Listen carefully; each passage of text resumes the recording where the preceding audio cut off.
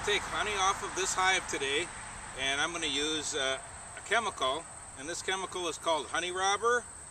This chemical that the bees do not like the odor. It smells like vomit, and it drives them down. It doesn't hurt them at all, just it repels them, and they move down away from the odor. So what we use to do it with is the honey robber, and also this is a solar fume board. The black on top here gets it warm inside, and this is a felt backed covering that we're going to put the honey robber on, and the solar, the heat of this, vaporizes the chemical and spreads it through the colony, through the top of the colony, and it drives the bees down. This doesn't work when it starts getting cold. It doesn't work very well, or if there's brood present inside the colony where the honey is, the bees will not leave the brood, so it doesn't work well in that circumstance. But in general, it works very well to pull the honey off. Once I put the chemical on, it takes about 7 minutes approximately for it to drive the bees out of the first super. So we'll take off, and what we'll do is we'll take off one super, put it down here on this pallet. We'll cover it with the screen to stop robbing. We'll put this back on, and by then it starts working a little faster.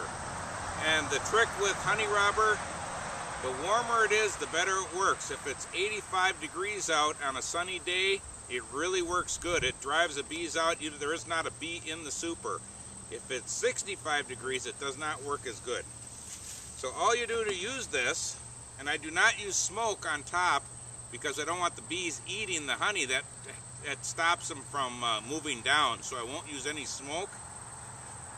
So all I do is just take this and I make a double X. Just a thin stream.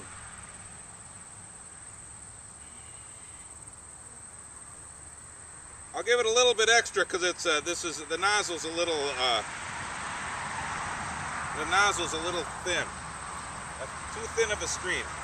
But we make sure that it's not dripping at all because we don't want to drip it on the frames. We just gently take the covers off when you aren't using smoke.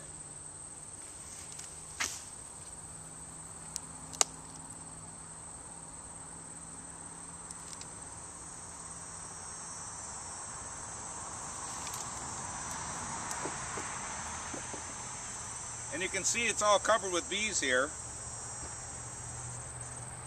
We'll leave that on and we'll come back in about 7 minutes and see how it's doing.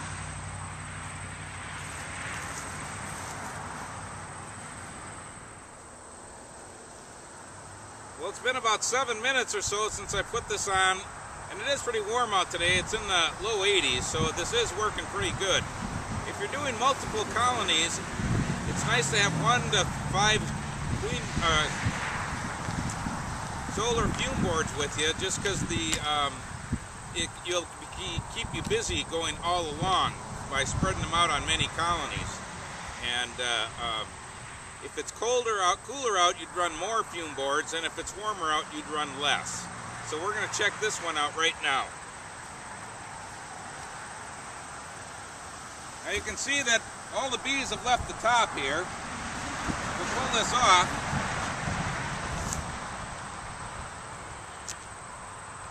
And pull out a frame.